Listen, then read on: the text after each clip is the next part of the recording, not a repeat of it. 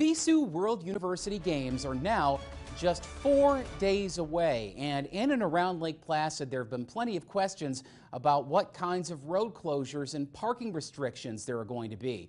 North Country Bureau reporter Michael Miller breaks them down for us.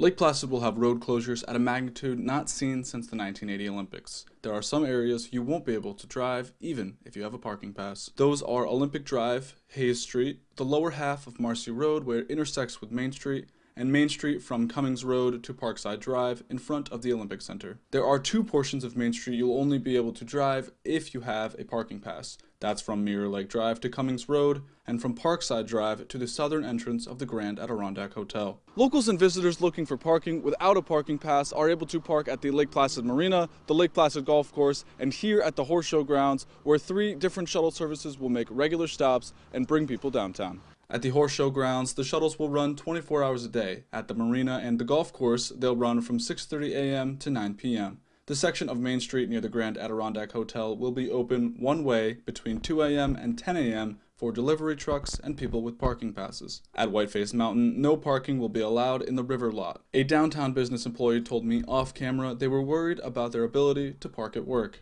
More than 400 parking passes were approved, so there may be more passes available than spaces. Reporting in Lake Placid, Michael Miller, ABC 22 News.